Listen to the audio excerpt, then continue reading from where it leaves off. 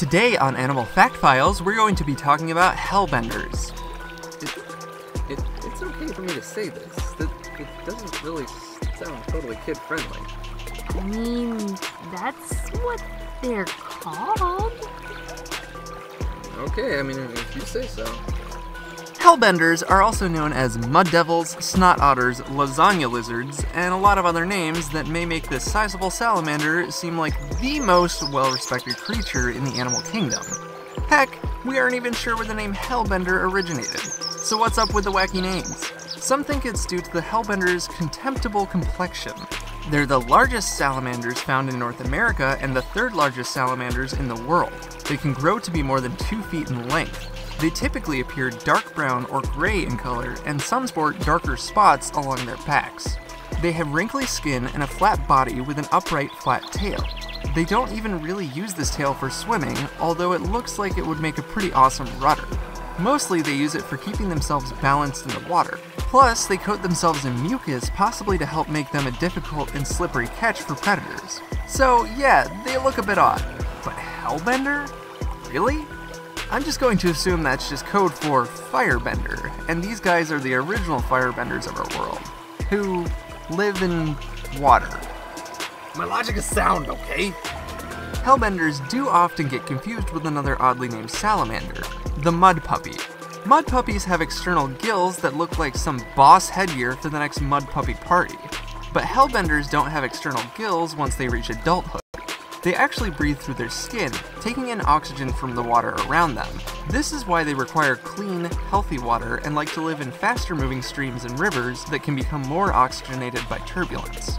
Since they're a species that is so impacted by any environmental changes, they give us clues as to how an ecosystem is holding up. And frankly, the environments in which they are living aren't doing so well if the hellbenders have anything to say about it. There are two subspecies of hellbender, the eastern hellbender and the Ozark hellbender. Eastern hellbenders live in a somewhat narrow stretch of land from southern New York to northern Alabama, while the Ozark hellbender is only found in small sections of river throughout Missouri and Arkansas. The Ozark subspecies is considered endangered, and the eastern hellbenders are listed as near threatened as of this recording. In reality, over the past 25 years, scientists have seen dramatic population decline of these awesome amphibians, with some areas showing upwards of 80% population loss. That's pretty drastic, and the worst part is they aren't entirely sure why it's happening. However, pretty rigorous introduction efforts have been made for placing young, captive-raised hellbenders into their natural environments. Young because that's the age range that seems to be most affected by the loss of population. See, hellbenders can live a long time, like up to 5 decades long, so they don't reach sexual maturity until a little later in life, that being around 5 years of age.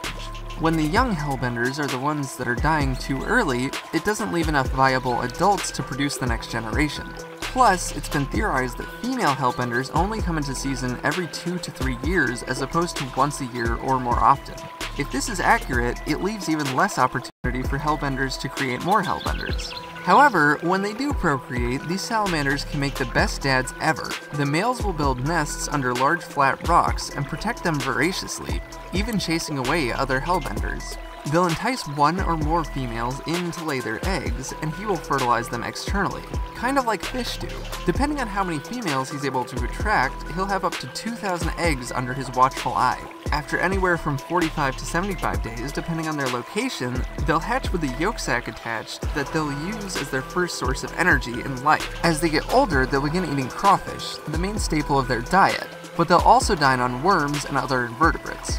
Most people who live where hellbenders are found aren't even aware of their existence, since they're nocturnal creatures and are rarely seen. If you happen to see a hellbender in the wild, it's best to just leave it alone and let it be on its way. In some areas, it's even beneficial to contact a local wildlife representative to help with population counts.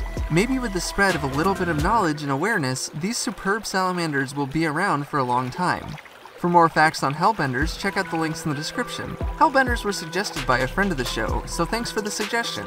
Be sure to give a thumbs up for these awesome animals, and thank you for watching Animal Fact Files.